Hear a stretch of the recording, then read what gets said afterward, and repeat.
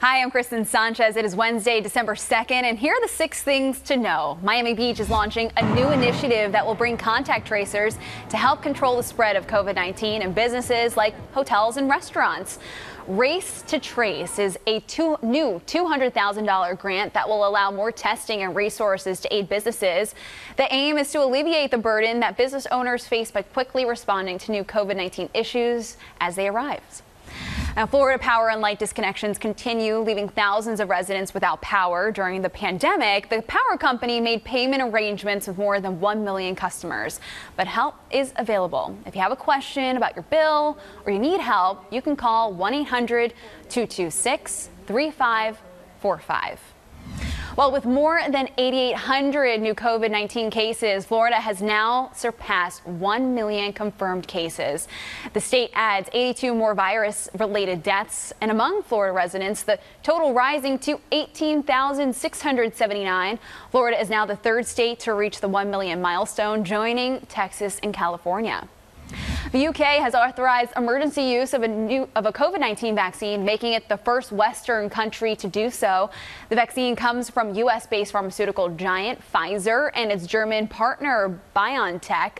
The vaccine will be made available starting from next week, with details on the distribution to be announced.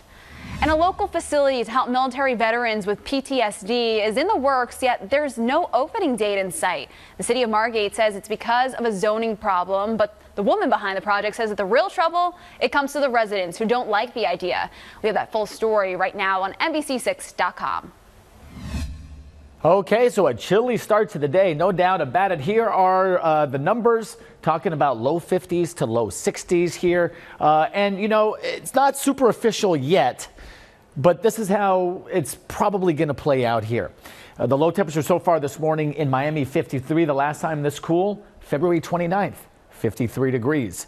What about up the road just a little bit here? Looking at Fort Lauderdale, so far 51 for the low this morning. Last time this cool, about the same, again, February 29th. So it's been a while. Hey, the big warm up, though, starts today. We go from cool to nice to basically close to average again here. Upper 70s by Friday into Saturday. Overnight lows getting back to 70, so gone are those 40s and 50s. But Kristen, that next front brings us right back to similar numbers that we're dealing with right now. Lows back to the 50s, potentially, with highs struggling to get out of the 60s. All right, the next few days look refreshing, Adam, and those are your 6 things that you need to know for today. You can, of course, follow all of these stories and get a check of the forecast on the NBC6 app. And keep in mind that you can watch NBC6 on our app, Roku, Apple TV, and YouTube.